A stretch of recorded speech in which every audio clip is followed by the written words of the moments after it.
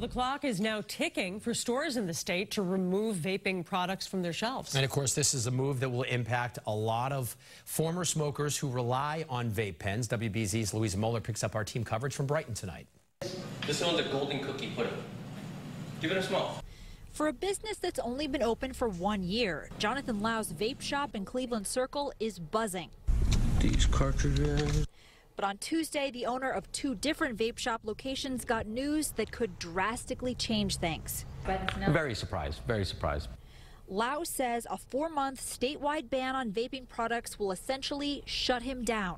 No more cartridges, no more flavors. The only things I would be able to sell would be, I think, just my the marijuana glass paraphernalia, glass pipes.